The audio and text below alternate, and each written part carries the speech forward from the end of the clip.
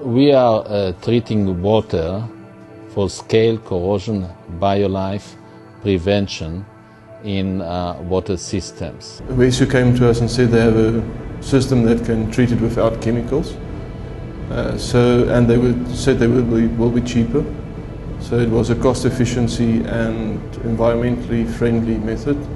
So we gave them a chance to try it. My name is Charles Fourie. I'm the Biox plant manager. Okay, the WESU system has been installed now for approximately a year now. In the beginning we had a lot of scale formation in the reactor pipes. Also the color was more dark, so there was a lot of impurities. The last 2-3 months we found that the amount of scaling has reduced dramatically. And the color, this last color that we looked at, the scaling is more whitish calcium carbonate. So it shows you that it's mostly the calcium carbonate that comes from the fresh water. In general, we used to use 2 pumps to supply enough water for the whole cooling system. Currently we're only running 1 pump. It's about a 44 kilowatt motor's power that we save at this stage. I've been thinking I must maybe look at putting some of that water through these other, switch off these one of these cooling towers and run that water through to here. That's a mistake, because then we don't have to supply another machine. It's your loss. If your machine is so good, why bother? In the past, the mine had to improve heat transfer and remove all the scale build up during a period. They had to periodically fill in a drum, lift it up to the tank, connect each of the cooling coils into the Savtox drum and circulate the Savtox through the coils in order to remove all the scale.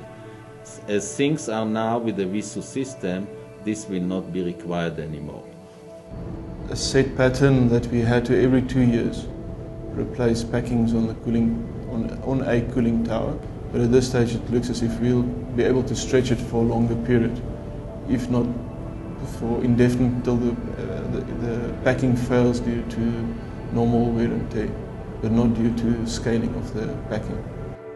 The mine found out that from a situation of undercooling capacity during hot water season, they reach a situation where they've got overcapacity, and they have now to reduce the amount of cooling water that they supply into the tanks by about 85%.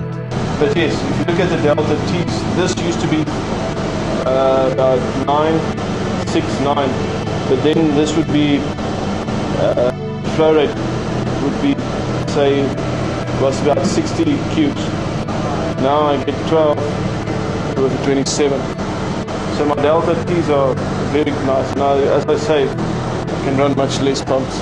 Our system is based on principles of chemistry, on electrochemistry, and does not require any chemical addition, only a minute amount of electricity which accelerates the chemical reaction inside the water and manufacture the scale 1,000 to 1,500 times faster than scale is deposited naturally in your system. It has proven itself in that the temperatures of the cooling coils shows that there's no scale buildup. So we have a very high heat transfer rate through the cooling coils. There has been no detectable deterioration of the transfer rate due to scale formation in the cooling pipes. And there's all indications that we monitor shows that that it's working, and we're getting very good results from it. And the amount of electricity we are using is about 200 watt per 50 cubic meter per hour, which is like the lighting in this room, or 400 watt when we are using it on cooling tower. The WESU system scales the carbonates in their reactor, in their system, and not on the piping of the cooling system. So you force the scaling to occur in a place where you can control it, and not in a place where you don't want it to scale.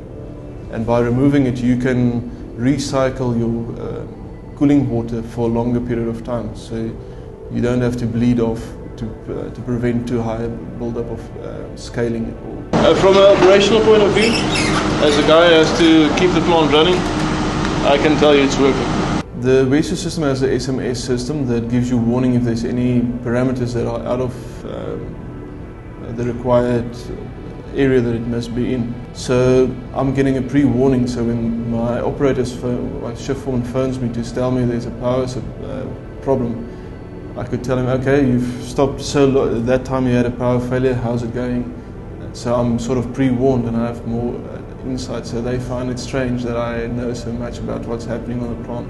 So yes, it's an additional benefit. As long as the water flow is going through, nobody tampers with the valves, it runs by itself. It's a self-monitoring and self-maintained piece of equipment. There was an electromagnet one that we tried. That didn't work. In comparison with the chemical system that we have installed, is the cost in terms of chemicals. The fact that you don't need chemicals. So if you look at the safety, inherent safety of the system, you don't have to worry about people being poisoned by extra chemicals that's now situated on your plant. Our technology is completely environmentally friendly and doesn't present any hazard to the environment, nor it represents hazard to the people that are handling the machine.